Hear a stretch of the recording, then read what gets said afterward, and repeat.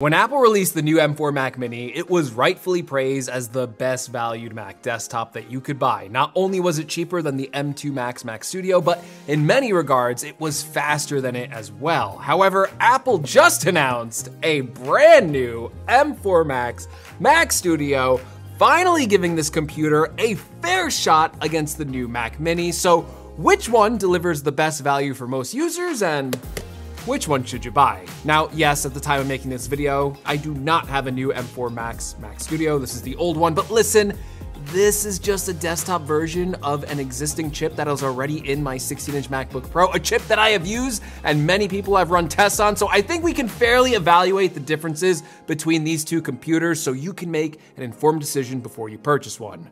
That is also why, for this video, I will not be taking a look at the M3 Ultra Mac Studio because that is a brand new chip that has never been in a Mac before, and I just don't have enough information about that new chip to fairly give you a recommendation. Woo! All right, first let's talk about the design of these two computers, because while the Mac Studio certainly in the world of desktop PCs is very small, the Mac Mini, it is just on another level. It looks so small next to the Mac Studio, and because of that, you can fit the Mac Mini really anywhere. It takes up very little space on your desk or under your TV. You can put it in your bathroom. You can flush this thing down the toilet, I'm sure. I've taken bigger poops than this Mac Mini. Now, as impressive as the small size of the Mac Mini is, at the end of the day, the Mini and the Studio, they're both small. They're both going to fit on your desk no problem, and they both fit nicely under Apple Studio Display. So as cute as this computer is, I really wouldn't consider size as an option, but you should consider ports. Now, the Mac Mini has a commendable amount of ports. It has two USB-C ports on the front, a 3.5mm headphone jack, and on the back, you have three ultra-fast Thunderbolt 5 USB-C ports, an HDMI port, and an Ethernet port. Now, while the Mini has a lot of ports, the Studio, of course, takes it to the next level because it has all the ports that the Mac Mini has, plus one more Thunderbolt 5 USB-C port, two USB-A ports, an SD card slot, and the Ethernet port on the Mac Studio is a faster 10 gigabit Ethernet port, whereas in the Mac Mini, that is an optional $100 upgrade. Now, one hidden benefit of the M4 Mac Studio is that it can support up to 5 external displays at once, whereas the M4 Pro Mac Mini can only drive 3 external monitors at once. So this is where the size really matters. It's about having access to more ports on the Mac Studio and not anything else. Now listen, most of you are probably watching this video not based on which computer you should get based on how small it is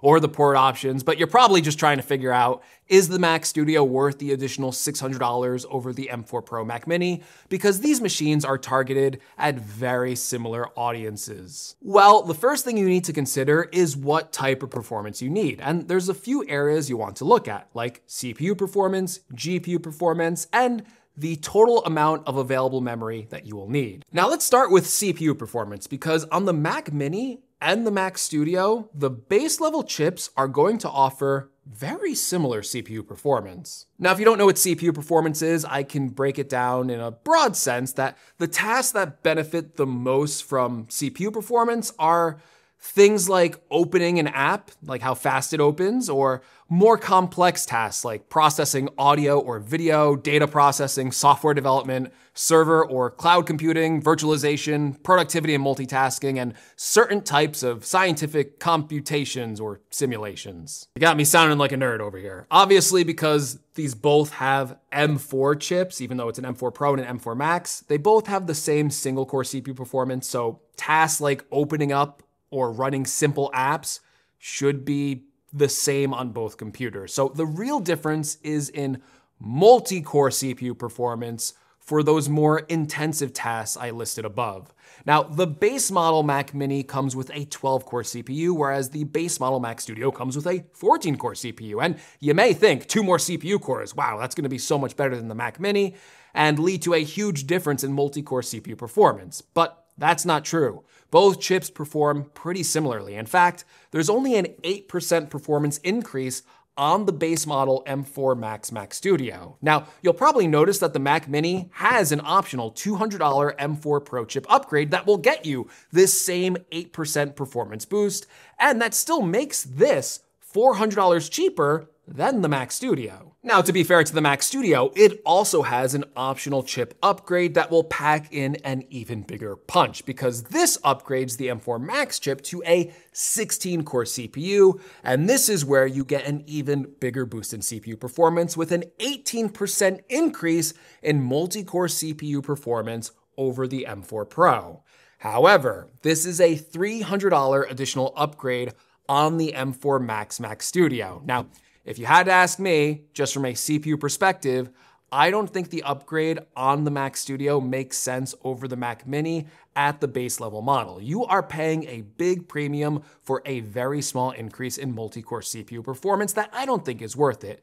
The 16-core makes more sense, but again, it's $300 more for that chip, bringing the cost up to $2,300, a $700 premium over the 14-core Mac Mini. Now, the reason why the M4 Max chip is so expensive isn't because of these additional CPU cores, it's because Apple places a lot more emphasis on the GPU cores for this chip. And that's where you start to see a huge performance advantage for the M4 Max. For example, the base model has a 30-core GPU, almost double the amount of cores on the base level M4 Pro Mac Mini that only has 16 cores. And in a metal GPU benchmark, you can see around a 45% increase in performance on the Mac Studio over this M4 Pro Mac Mini. And no, the additional $200 M4 Pro chip upgrade on the Mini is not going to save it this time, because that only upgrades it to a 20 core count, 10 less than the base model Mac Studio. In that same benchmark, it only results in a 10% performance increase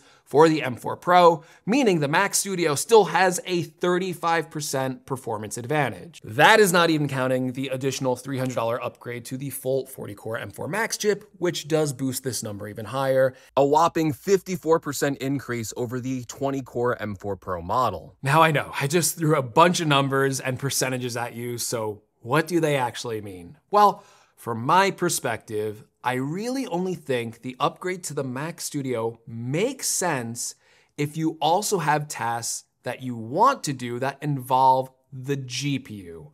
That is where you are getting the best bang for your buck on that M4 Max chip. And honestly, not everyone needs a stronger GPU. You should really only care about this spec if you're doing something like gaming, 3D rendering, animation, video effects, or AI development, or something like that, right? These are common tasks where having a stronger GPU can make quite a difference. So if you want faster frame rates, or want to run games at higher resolutions, or render out a project faster, you'll benefit from this M4 Max chip.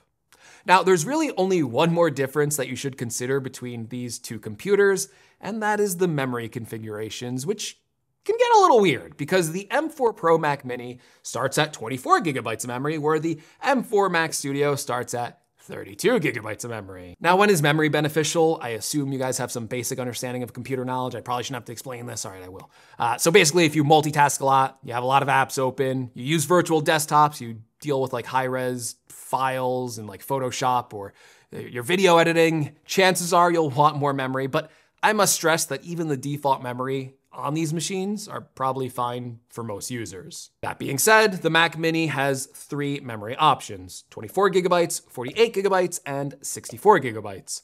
One of the advantages about going for the Mac Mini over the Mac Studio is you can upgrade the memory all the way to 64 gigabytes on the base level chip. And in fact, you can get a 48 gigabyte configuration of the Mac Mini for still $200 less than the 32 gigabyte Mac Studio. Now, while the base model Mac Studio comes with a respectable 32 gigabytes of memory, if you want more memory, you have to select the $300 chip upgrade. And then something else happens that I didn't talk about before, because there is no $2,300 version of the Mac Studio. I lied to you, it does not exist, because Apple forces you to upgrade to 48 gigabytes of memory on the 40-core M4 Max chip, bringing the total price of this Mac Studio up to $2,500. Yes, it does not matter whether or not you wanted more memory, or you just wanted a faster CPU or a faster GPU, you are stuck upgrading to this model no matter what. Now, with this config, you can upgrade to 64 gigabytes of memory for $200 more, or all the way up to 128 gigabytes of unified memory for $1,000 more, but that does bring the price up to $3,500. So if you're at that level, you probably don't need my advice. This is all to say that if you need more memory on a budget, the Mac Mini is actually the better option. You have a lot more flexibility to upgrade this Mac Mini than you do the more expensive Mac Studio. Well, what about storage? Well, actually, this is an easy comparison because the storage options are exactly the same. Both the M4 Pro Mini and the M4 Max Mac Studio start at 512 gigabytes of storage, and they can both be upgraded all the way up to 8 terabytes. Finally, I don't have to talk about storage on Macs. Thank you, Tim. All right, so I told you all the differences. I am losing my voice. Let's finish this video. Which one should you get? The M4 Mac Mini or the M4 Mac Studio?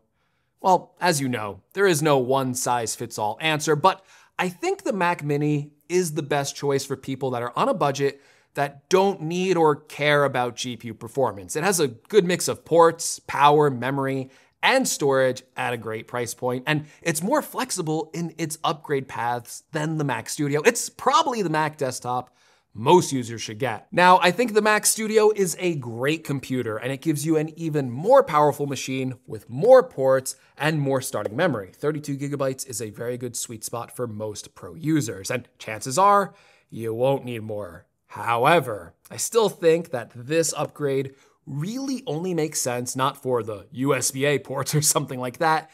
It really only makes sense if you need better GPU performance.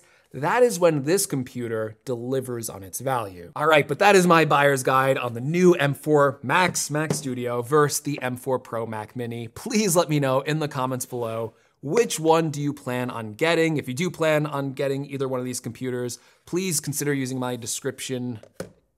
affiliate link in the description below. I got a little confused because Mac was turned the wrong way. If you like the video, give me a like. If you want to see more, make sure you're subscribed, and I'll catch you in the next one. I need a cough drop.